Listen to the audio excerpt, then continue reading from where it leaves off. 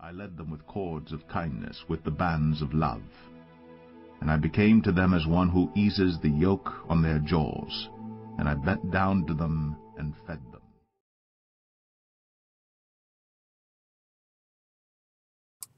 Shalom, shalom, folks. It's Brother Ted from Something to Chew On. Coming in, going to do another read-along update for you.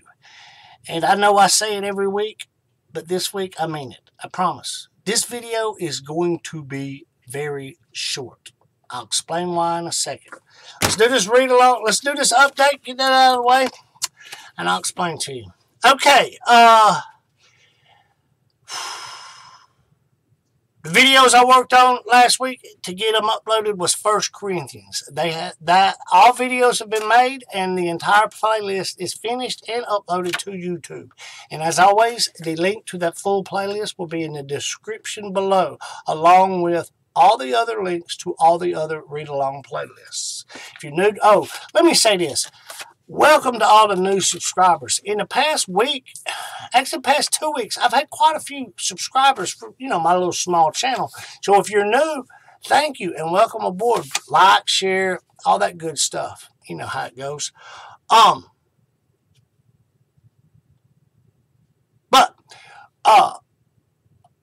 If you're new and you don't understand what these read-along playlists are, just scroll down into the description below and you'll see a link to all these different books in the Bible. All it is basically it's a read-along playlist.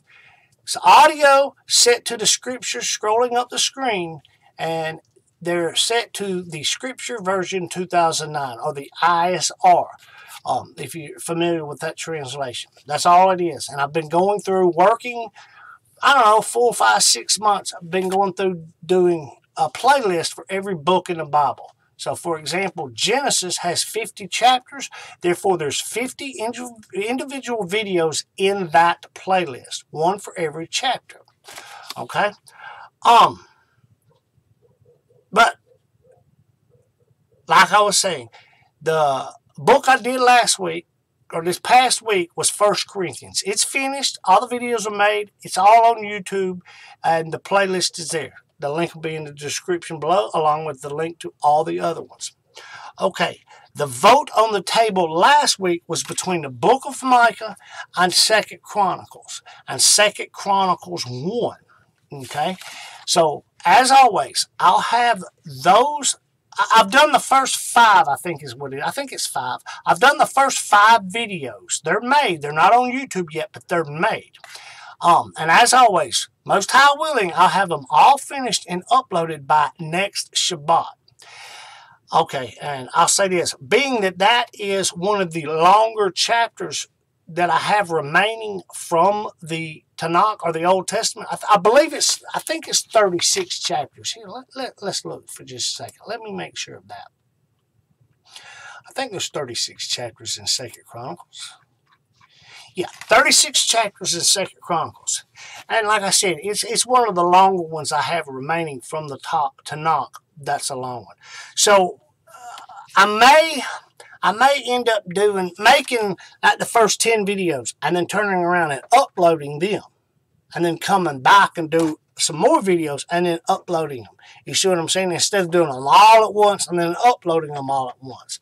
Kind of spread the work out a little bit throughout the week. But either way, like always, most high willing, I'll have it all completed. Excuse me. I'll have them all the videos completed and uploaded into a playlist on YouTube. Okay, now with that out of the way, the vote on hand this week is going to be between the other long book still remaining to be made from the Tanakh, or the Old Testament, and that would be the book of Job. And since we just finished 1 Corinthians, we're going 2 Corinthians. So that's a vote this week between Job or 2 Corinthians. So pause the video and go below in the comment section and vote for which one you want me to make next. And as always, I'll make the announcement next week. Okay, now with all that said, we'll get that out of the way. Like I said, this video is going to be short, and I promise you. I had a house guest this week. Basically, for for the most of the week, and they finally left last night. So, with that said, I haven't had a chance to actually sit down and prepare anything. So, I'm just simply going to give a word of encouragement. And I know in these times today, we all feel like we're in a rat race. We got a lot of things going on. Got a million ping pong balls to move, and you can only move one at a time. All you got to do is pick up one and move it. Slow and steady wins the race, as they say. But in these times when we get, quote unquote, stressed out, we feel like the weight of the world is on our shoulders, I encourage you to stop and take a moment. Go into your closet and pray. And a peace which surpasses all understanding will guard our hearts and our minds. Let's just read one verse.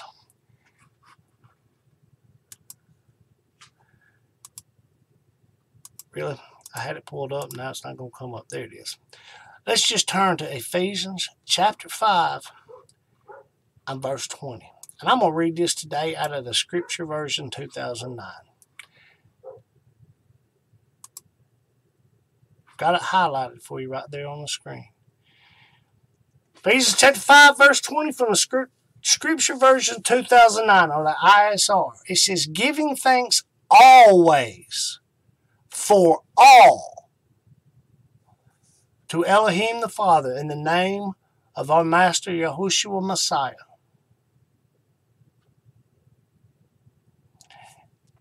Notice right here, it says giving thanks always for all. For all. That's what I want to draw your attention to. For all. We give thanks for all things to the Father in the name of the Master. Now, someone might say, how can we give thanks for all things? Because we know that all things work together for our good. James, first chapter, says, count it all joy when you face trials of various kinds. Because we know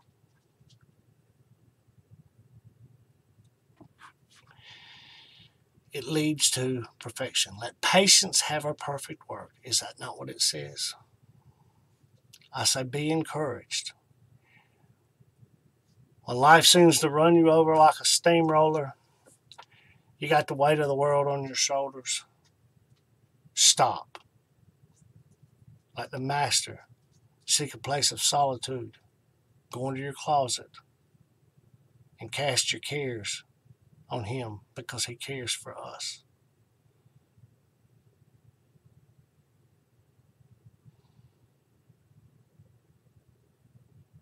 Remember, I love you. He loves you. And you're doing a great job.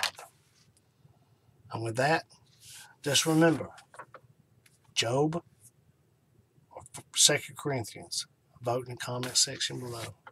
And as always, don't just read this thing, but study it. Shalom, shalom, folks.